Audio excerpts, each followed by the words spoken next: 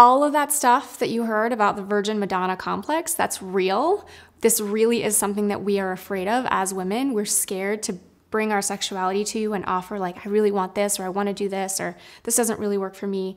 Because there is an unconscious part of us that is afraid that you're gonna label us a slut and we're gonna be left out. We're gonna be rejected. This relates to the other unconscious fears, which basically there are 4 things that we're afraid you will do if we express ourselves with respect to our sexuality and what we want or what we need. When I ask women and men, what is your top sex problem? Women's top problem is pain. Okay, a lot of women, myself included, have had sexual experiences, lots of sexual experiences that actually hurt. So for me, a lot of times the pressure is too much when a man is using his hands or his fingers with me, and it hurts. It really hurts, but I'm so scared to say something that I just tolerate it. And in my research, this was a very, very common phenomenon. A lot of women talked about pain as a big problem, but they weren't talking to their partner about it. So here are the 4 reasons why a woman won't necessarily tell you when something, let's say, isn't working for her, or even if it is working for her, there are some barriers to that. These are unconscious fears. The first unconscious fear is that if I give you some feedback, if I say, I actually, that kind of hurts, like I need it to be lighter, that you will lash out at me or shame me. So you'll say, well, fuck you then, you stupid cunt, then I won't go down on you ever again. That there's a fear that you'll just push us away and you'll shame us and you'll reject us and you'll basically attack us verbally. Again, these are unconscious fears. This isn't what someone's writing on a survey response, but it's fundamental. It's part of why we feel a little shut down about it. The second unconscious fear is that if we give you any kind of sexual feedback, that you will withdraw.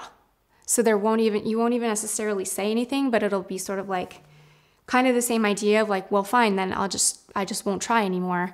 And you'll withdraw from us. And ultimately you'll leave.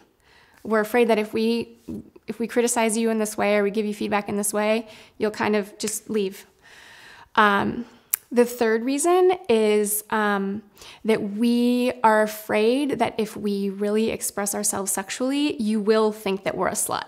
That if we say like, I really want to try it this way, or I want to do this kinky thing, that you will think that we're a slut. You'll think like we're too much. You'll think that it's gross, or you'll be like, I always knew you were a dirty slut. That there'll be an element of judgment that is really scary for us, and it's sort of a fundamental, elemental thing that we've been taught our whole lives, and it would sort of prove that we're this bad, slutty, shameful girl. So the last reason that we might feel shut down sexually or not express ourselves is that we're afraid you're going to say something like, ugh, my last girlfriend was way easier than you. You must be broken. The word broken, the number of times the word broken comes up in my surveys is really heartbreaking. This is a real thing that some men say. It's a real thing that they think, and it's terrifying. We don't want to be labeled broken. It's one of our biggest fears, that we are broken, that there is no hope for us, that we won't ever be sexually satisfied because we're just too difficult. So again, these are unconscious fears. These are not things that women are necessarily even aware of, but they are all the reasons that, because you would think like, oh, if I'm doing something that hurts, like why doesn't she just say that hurts? Well, for all these reasons. It's really hard for us to say something to you because we're so afraid that we're going to get attacked or shamed, or you're going to withdraw, or you're going to tell us that we're broken. These are the reasons that a woman might not tell you. So, on a happier note, I'm going to teach you how to help draw a woman out, how to get her to express herself sexually in a way that feels really good. And that is going to be similar to the way that you would get a pussycat to come into your house.